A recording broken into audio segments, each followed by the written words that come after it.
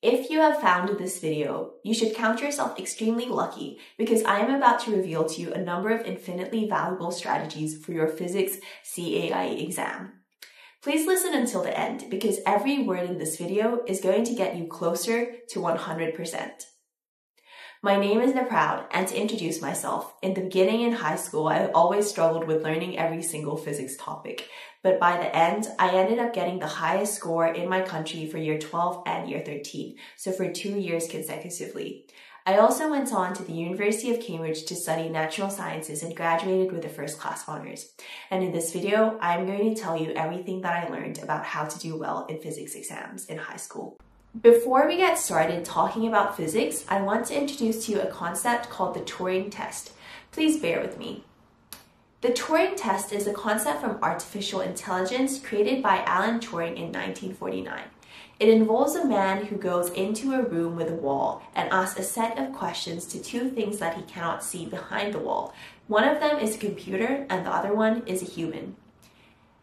Both of these things must answer the questions, and the computer has said to have passed the Turing test if the man cannot distinguish which is a human and which is a computer. Now compare you taking the physics exam to the human answering the questions.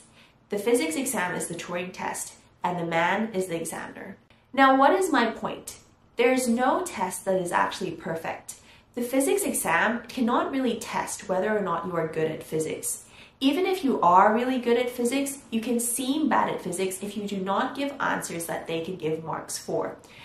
On the other hand, even if you are bad at physics, you can be completely indistinguishable from a person who is good at physics, according to the exam. Each exam has its own set of rules, and in this video, I'm going to teach you how to play by the rules so that you can get a high score. Now, I'm going to warn you before we get into it, you have to be aware that this is not a sheet method and this is not a hack. You will not get results if you do not put in the work. So please listen until the end of this video, and when you have closed it, carry out all the steps that I advise you to. And so here are 7 steps to get 100% in your physics exam, starting with step 1. 1. Study your syllabus. Every exam has a syllabus associated with it, and what you should always be aware of is that they will never ask you any questions outside of this content in the syllabus. Go and look at the syllabus and look over what topics are in it and how the syllabus is structured. This is important for 2 reasons.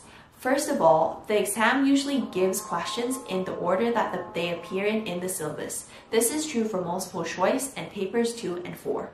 When you get a question in the exam, note what topic it comes from, and from there you can also guess what the subtopics that come after it are, and so what the later parts of the question are going to be. This will give you more confidence in knowing what information you need to use in order to answer the question that comes up. Secondly, you know that all of the answers are going to come from somewhere in this limited pool of knowledge. So if you are stuck, you can think through all of the topics that come up and know for sure that the answer is and has to come from this information. It's a limited toolbox that you have. So when you have learned everything, you can be confident that you do have everything that you need to know in order to do every question. However, this is not to say that you should not study outside of your syllabus. You should always try to do that in order to gain more depth and understanding.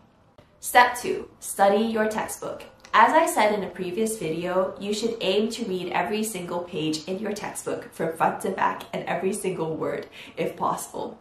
This is really important for a few different reasons. First of all, a lot of details and situations which come up in the exam papers will be exactly as in the textbook. Secondly, it will help you to absorb the correct phrases and keywords which you need to use in order to answer questions. Thirdly, this will form a better understanding which it has more body. Compare an understanding gained from doing only past paper questions and learning the answers to a skeleton, and an understanding gained from reading the textbook to be a full human body. Finally, and very importantly, some of the questions that will come up in your exam will not have come up in past papers before because they are additions to the syllabus, or they have just never asked a question about it before. The only way you can be sure that you have learned everything is by using the textbook. 3. Study the exam structure. Aside from using the past papers as a way to get practice questions, you should study and analyze the format and structure of the exam papers. There are 5 exam papers in total, and all of these have different formats, different number of marks, amount of time allocated, and weighting. You should become familiar with all of these and create a unique strategy to tackle each one. From this, you can get a value for the maximum amount of time you should allocate to a question depending on its number of marks. An approximate measure I always use is you should spend about 60% of the allocated time for your exam to do the question paper fully once, from beginning to end. Then the remaining 40% you should spend checking over your answers or even go over the question paper once again fully in your head and do it another time. Another thing that you can notice is the command words that they use, especially in papers 2 and 4, where they will often start off questions with the same words such as define, state that, show that, calculate, and so on. By noting what the command word used is, you can be able to guess more and feel more confidence that the approach that you are using to answer the question is correct and you are doing what they asked you to. 4. Study the mark schemes. The mark scheme is your best friend. Every time you do a question, you should go to the mark scheme and correct the answer like an examiner, honestly marking it exactly like an examiner would.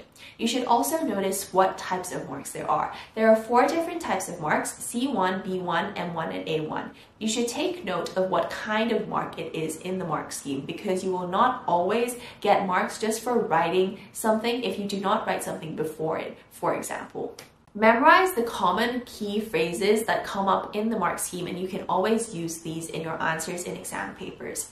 However, you should not just paste exactly what they said in the mark scheme in your answer.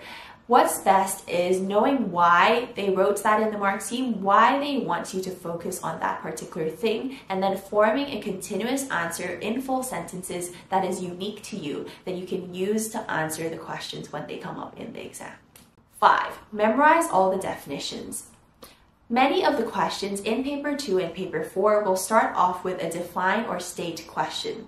In the May-June examination series, these define and state that questions made up 18 out of 160 of the marks in papers 2 and paper 4, which corresponds to 11.25%. So that's 11.25% you could gain from simply stating things from memory.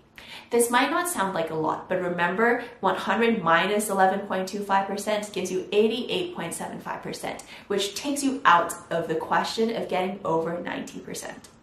Sometimes students will be concerned about whether these definitions are going to change over time, and they will be concerned about whether they should be doing newer papers rather than older papers. This is not something that you have to worry about much in physics, because the concepts are lasting over a long time and they don't really change.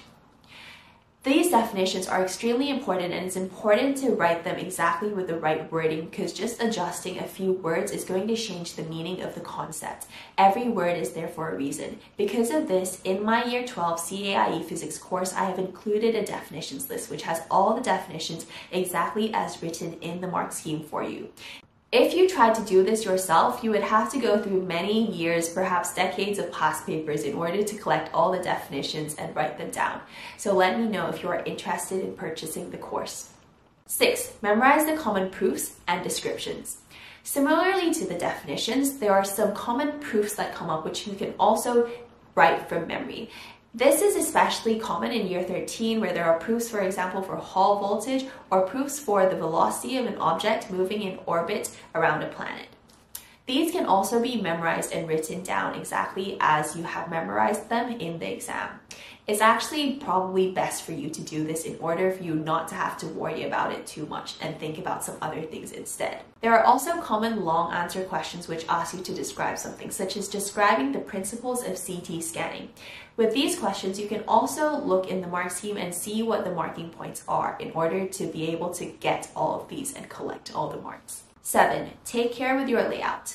The closer your answer is to the mark scheme answer, the easier it is for the examiner to give you marks. However, as I said before, this is not to say that you should simply memorize the mark scheme and write it exactly as it is in the mark scheme. First of all, because the mark scheme doesn't even write its answer in full sentences. You should write your answer in full sentences, but you should make sure that you have included all of the phrases in the mark scheme. Another important thing is making sure your handwriting is legible and clear. This is not the time to be saying that the examiner should be making an effort to understand your handwriting. You should also be sure that your explanations are easy to understand and your working out is comprehensive and it's laid out neatly.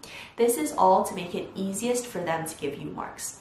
And that concludes the 7 steps to getting 100% in the Physics CAIE exam. But before we end, please listen a little bit more. Even though in this video I have focused a lot on memorizing things from the mark scheme and also on the syllabus, please make sure that you understand everything that you are writing and why each word is there, why each phrase is there, why each number is there. And know when you are writing your answers, why, and have that reasoning in your head. Please make sure that you also have understanding, because without it, you will be just like the computer in the Turing test, sometimes giving a perfect answer, but at other times when encountering a question outside of its programming, hopelessly wrong, insensitive, and dumb.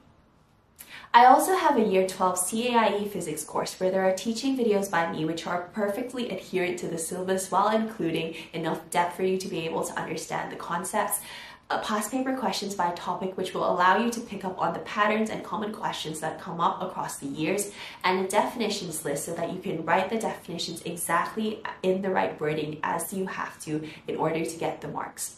If you're interested, DM us at naproud_academy, and I really recommend this course.